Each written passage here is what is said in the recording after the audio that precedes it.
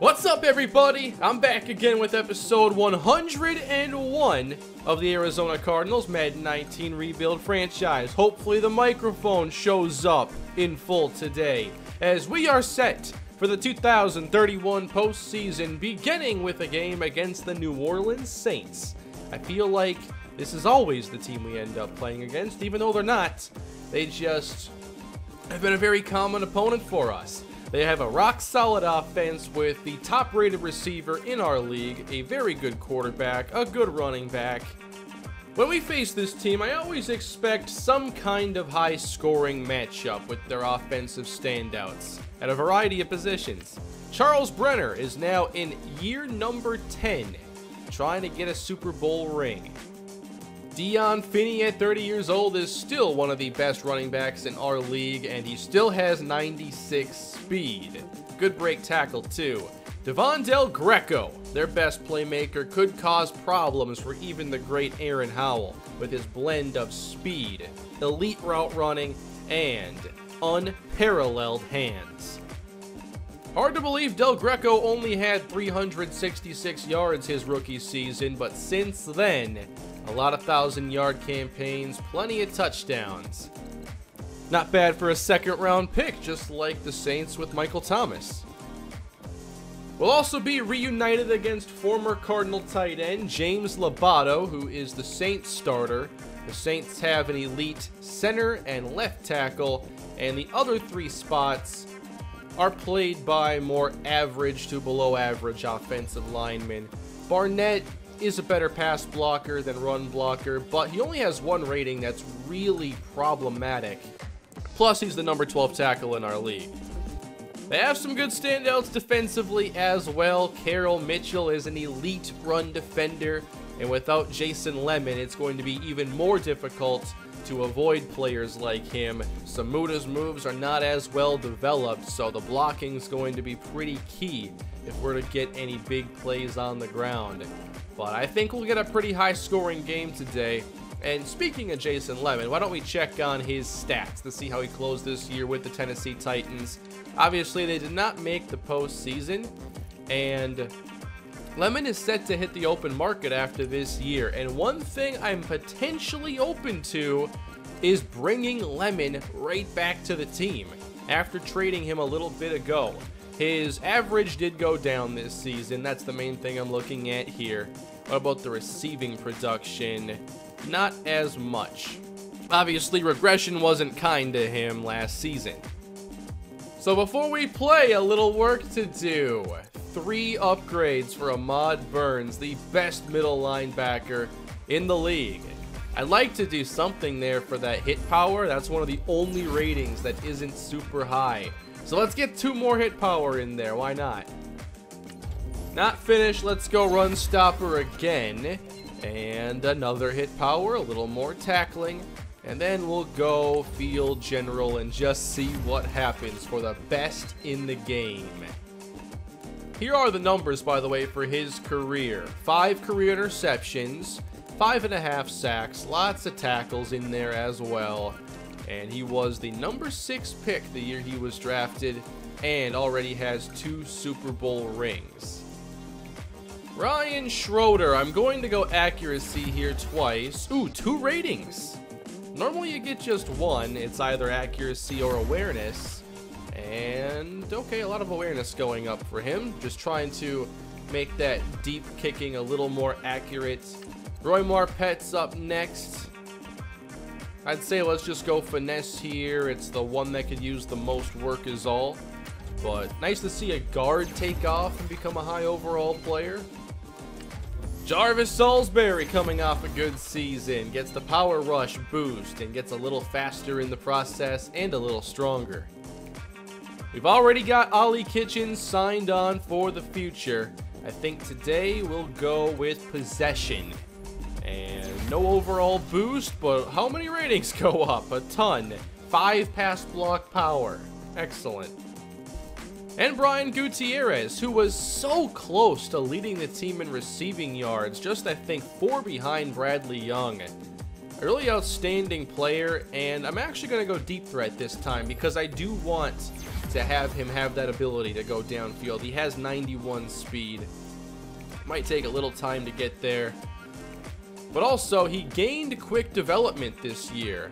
I'm not sure what exactly triggered the development boost because he did not make the Pro Bowl. He just simply had a good season, and that's what I like to see. I think players like Gutierrez that post nearly 1,000 yards in year 2, if they're normal development, make them quick. So whatever happened here, I think was really good. 2 rings in a row, 3 in the entire series. We have a chance now in the next few episodes to eclipse what we did with the Cleveland Browns series on Madden 18. It's certainly been an easier path to get there in this series, but one thing I haven't done is have this sustained success like this. Arizona going for a three-peat, that's pretty much unheard of. Oh wow, the Patriots, they go down in the first round, 1 and done. Pretty surprising there. The Patriots were the top team this year, going 14-2, I want to say. Yes. And they lost to a 9-7 division rival. They probably beat twice. Anyway, attention now on New Orleans as they open. And Charles Brenner hands the Dion Finney, who will go nowhere. Not with Gilbert Vaughn there, manning the middle. Houston over Baltimore, so just one more game we need to know the result of, which we should. Now with extra tight ends in the game, here is Brenner on second down, and that's caught. No one covering James Lobato. Across the 50, a 26-yard connection. And it is the Chicago Bears who will be moving on. The Bears are tough. We beat them once this season, so that's what we're playing for, a rematch. Brenner first down up the sideline and overthrown out of bounds. And a little misdirection now and heading outside with good speed. Finney breaks out a couple spins and they worked. Both of them. First down. Now New Orleans decides to open it up.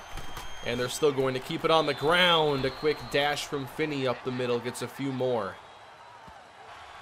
I didn't expect to see all the tight ends on the field though. Brenner 3rd and 6 and he's got it, first down. Not an easy catch with Ahmad Burns there, but now, near the red zone, New Orleans first down. Saints come out in the I formation, and they run again. Finney got through, and the safeties meet up to take him down at the 6. This is an approach I'm not sure we've seen from New Orleans in this series. Now from the 6. 22 personnel, again, Finney. Good hit by Wallace. On second down, it's another run. Finney hit down at the 4-yard line.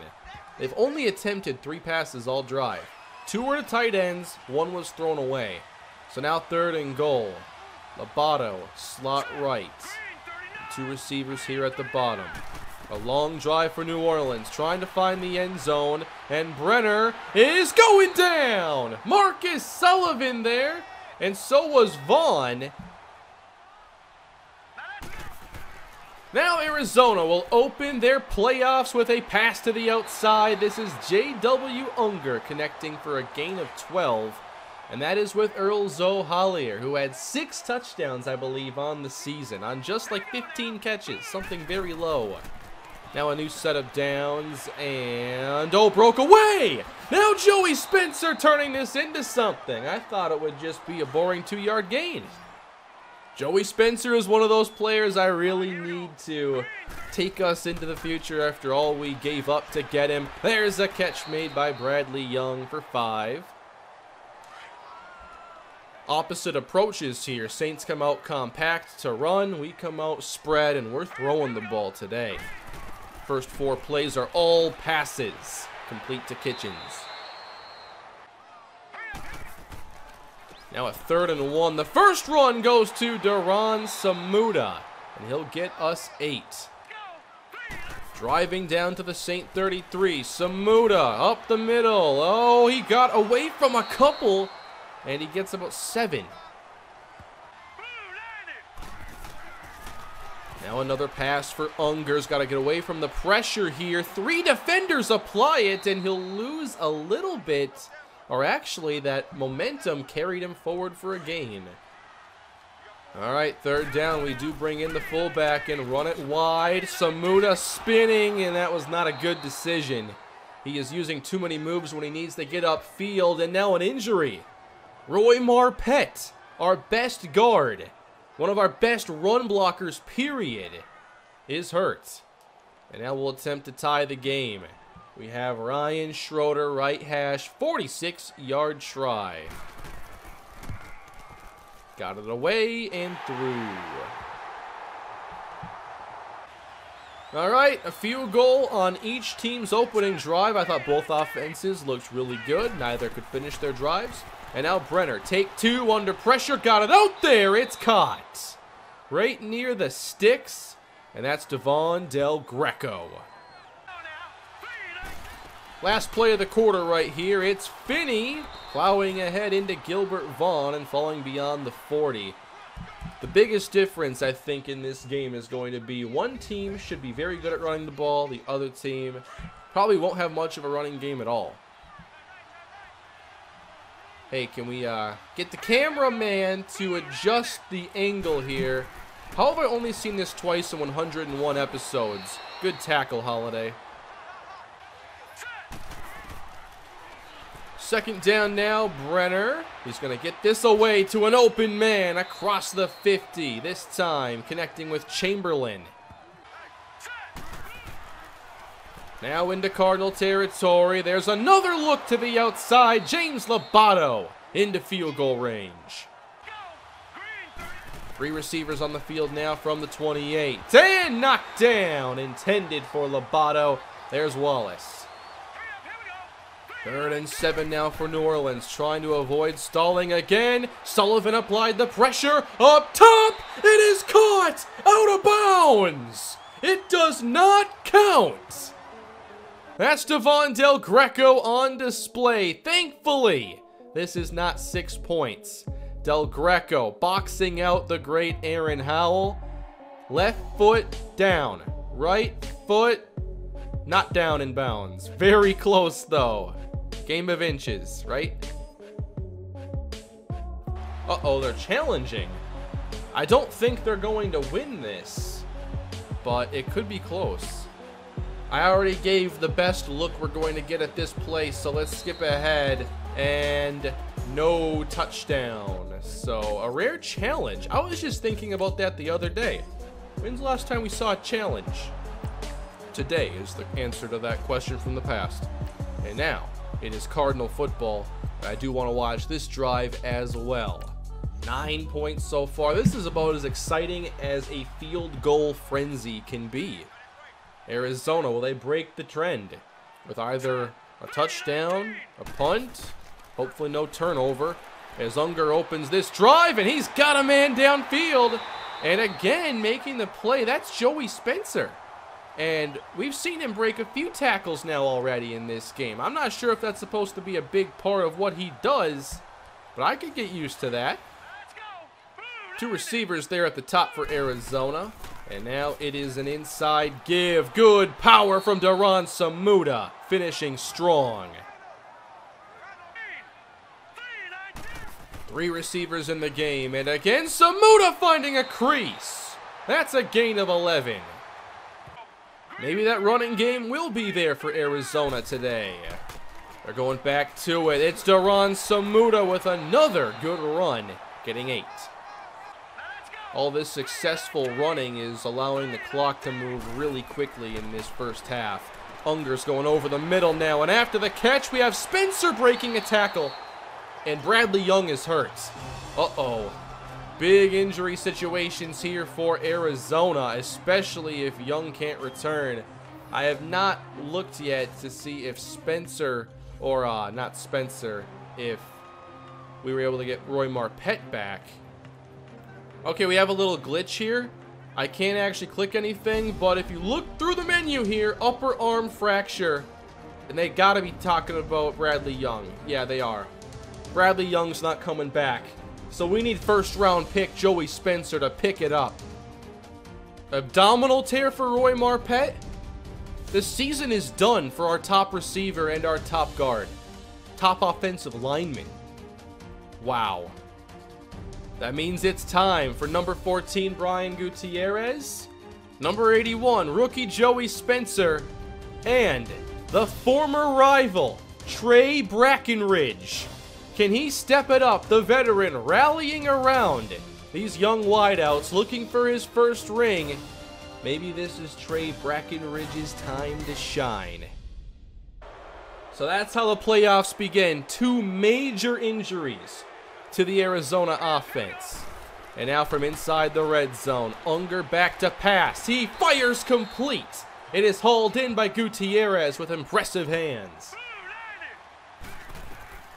Now Unger to throw on second down. There's pressure and he's going down. Back at the 14-yard line.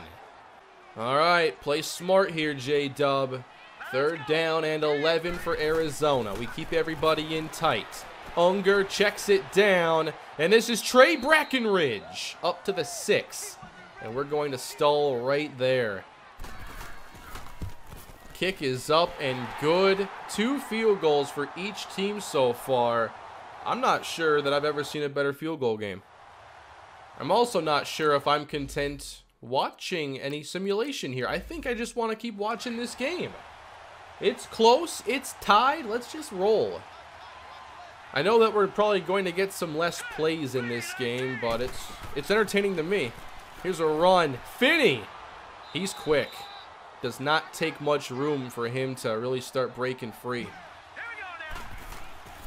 3 minutes on the clock now, and off the fake, we left them all alone. Dion Finney almost juked out 2 defenders. Now they're opening things up. It's an empty look for Brenner, and Lobato's there. That might take us to the warning. 2 minutes left to go, and Brenner gets the first down, connecting with James Lobato.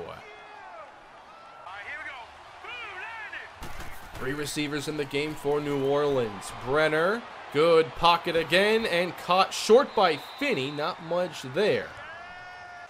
I think here you just have to watch the middle of the field. If we give something easy up there, they'll convert. Otherwise, they haven't done a whole lot. 3rd down and 6, and that's knocked away by the great Aaron Howell. I wasn't sure about that one. It looked close. And now it's decision time, and they are deciding to go with the 56-yard field goal try from right hash for the lead. Kick is away, and no good! Missing wide right. Arizona takes over with a tie ball game and a chance to take the lead. J.W. Unger has 4 receivers on the field. Duran Samuda in the backfield next to him. 54 yards to go. Unger's going quick, and he nearly got picked off. Should have been the other way for a touchdown. Got a break there with the drop from Carroll Mitchell. Now 2 receivers there at the top. Trey Brackenridge wears number 83, by the way. And here's Unger rolling off his spot, and that's incomplete.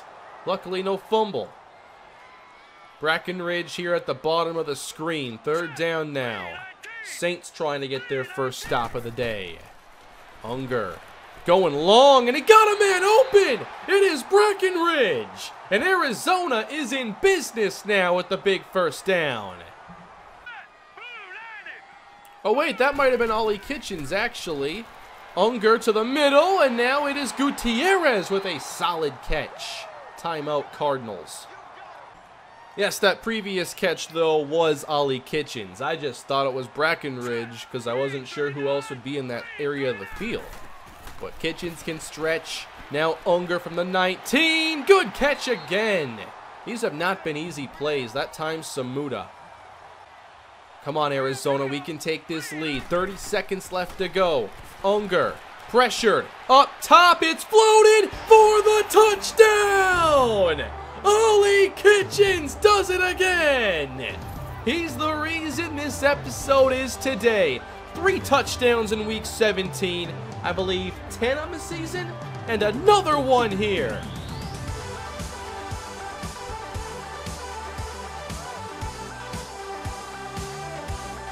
There's your difference maker in the first half, and what a half it was. We might be watching even more of this because I'm loving this game, and what's at stake here? Obviously the three-peats, and now we're down even more talent. We traded away Lemon. We let Walker Onobun go. We traded Trenton Barton. Now Marpet's hurt. Now Bradley Young's hurt. And we're still winning. So we're empty here after a 4-yard loss. And Unger fires complete for Joey Spencer. Somebody I'd like to see a lot more of in the series. By the way, if you know exactly what triggered the boost for the progression on Gutierrez, I'd love to know. Katsamuda cannot turn upfield, but will take a first down. Now an injury to Flynn for New Orleans. He's their left end who's gotten past Williams a couple times. Now it's a run to Samuda, flashing the speed. That'll go for about 8. From the 46, it is a catch now. Gutierrez will fall ahead, get a couple extra yards. This is why I like having so many good route runners on the team. I'm not as worried about them being able to get open. In Madden, you don't typically see receivers with major drop problems. That's something I'd like them to better implement in the future, is just varying weaknesses. There's a first down for Samuda. But real inaccurate quarterbacks, drop problems, fumble problems. I like the weaknesses better magnified for certain players. Anyway, from the 30, Samuda heads outside, showing good speed again as he picks up another Cardinal first down. In a game where I was worried about our running, Samuda shows I didn't need to be. Everybody in tight from the 14. Unger protected nicely, connecting again with Brackenridge, making it goal to go. Can we get this in the end zone? Unger on first and goal. Going to the middle. It's a touchdown for Gutierrez. And the Cardinals have 2 straight touchdown drives. Only getting stronger with the injuries on offense. Pretty remarkable here, and that is awesome separation from Gutierrez. Perfect route. The pressure is now on the offense that comes in fully healthy. They're down 2 touchdowns, and they have been pretty limited with their passing. There's a good stop by Wallace. But they've done well attacking the middle of the field, but it just hasn't been enough. I'm not sure Del Greco has more than 1 catch right now. Almost had a touchdown. There's a good battle going on between him and Aaron Howell. Here's a run. Finney again with a burst of speed and breaking out across the 40. Ball at the 41 now for New Orleans, and the quick strike incomplete, again with good coverage by Burns. 3rd down, New Orleans. And the way this game is moving along at this pace, they really can't have failed possessions. Down 14, needing 5. Brenner, way over the middle, and that's Del Greco. Finally created the space, and he makes the catch. That takes him to the 27. Draw play now with Finney spinning and finding the first down yardage again. Another dive, and now it's Iwabima and Vaughn teaming up. Injury for New Orleans along their offensive line. And now a 3rd down and about 8. 2 receivers at the top. Del Greco versus Howell. Bottom of the screen. Where does Brenner look here on the biggest play of the drive? Brenner to the middle and caught! Not quite a touchdown. New Orleans needs a yard. They're going to throw for it. Brenner rolling, and he can walk on into the end zone. And that makes it just a 1-score game.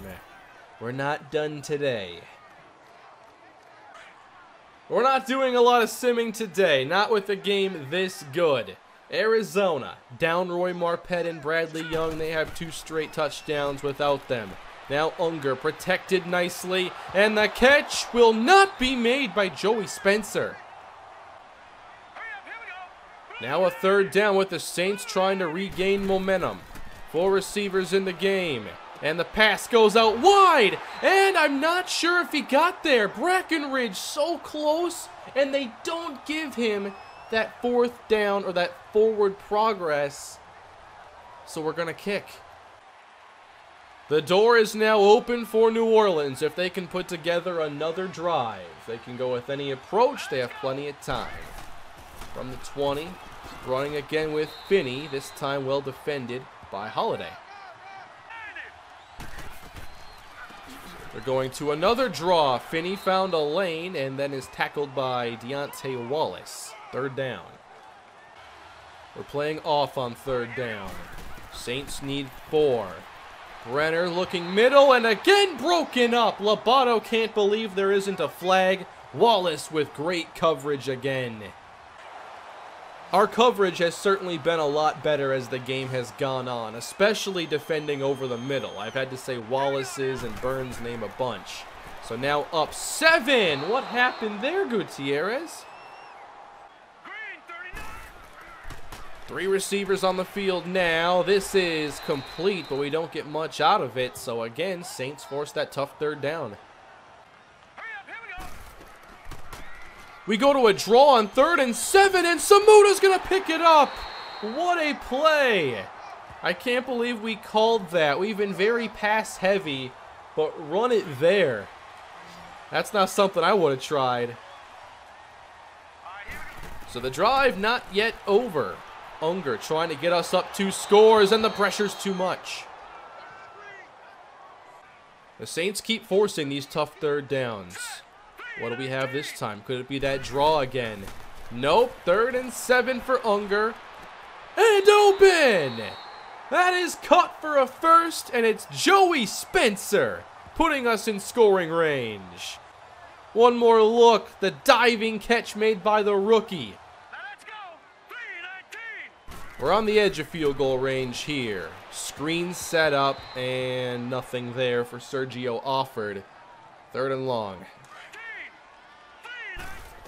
5 more yards will make it more comfortable. We'll get the screen out there. Offord with blocks getting set up. He's up to the 32. So that will put us in range for Schroeder. For the 2-score lead. 49 yards left hash. Schroeder's kick is good. 23-13. Do the Saints have a comeback ready? They still have a lot of time on the clock. We'll see if they can put together the right drive as Sullivan's pressure forces the pass to the middle, and the pass is not caught. So for Wallace, it's been one of his better games, I think, with all these good plays and coverage. Everybody in tight on 2nd down. Brenner looking long, and it's complete. But again, Aaron Howell's playing this right to the boundary, and they're not making the catches. So a 3rd down now for Brenner. And he's stepping up, dropping this off, and a good tackle by Wallace. Now here, I think you go for it in the postseason, and they do. They're going for it. They need this.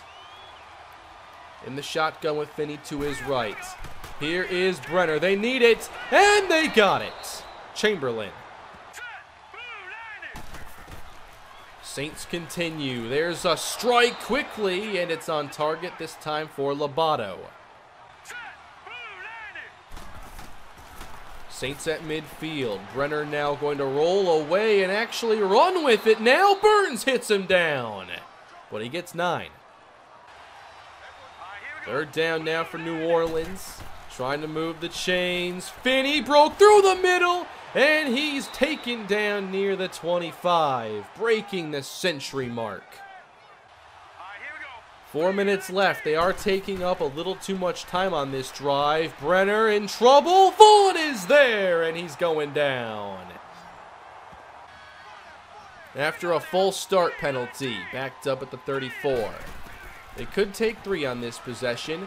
Brenner complete, back inside the 30. Empty look now for Brenner, and the pass is complete, but they don't get much out of it, so they will need to stop us quickly and then get the touchdown. As long as they make this kick anyway. Uh-oh, that kick is blocked! Arizona's on it, and we preserve the 2-score lead. Jake Elliott's kick was blocked, and it's impeccable timing. And I didn't see who blocked it. Rashawn Baker got it done. We started out with a turn or die penalty, by the way, so I guess we're not just going to be able to sim this game away. 23-13, Saints have it. Not much of a chance, though. And the Saints have run out of time, and they lose to the Arizona Cardinals, who move on to meet the Bears. One of the best teams in our league, and we're expected to be out a couple playmakers. No Bradley Young, and then our guard, Roy Marpet. We were able to get through this matchup. Can we do it again? Impressive job by the offense to handle the injuries and not miss a step. Unger had a solid day, didn't take any chances, didn't make mistakes.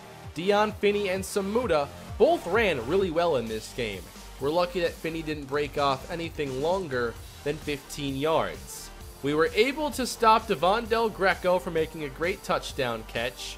James Lobato did have 5 for 70 yards. Joey Spencer stepped up, and so did Brian Gutierrez. I'm really happy with the way that we stepped up despite the injuries today. That was really fun to watch. So we got another Cardinals-Saints game and now another Cardinals-Bears game coming up. Super Bowl on the line.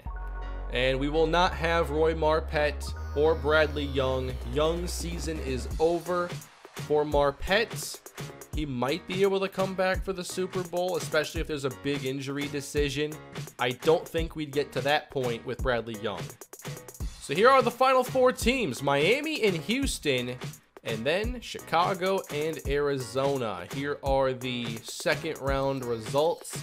Really interested here in the big win for Chicago. 80 combined points.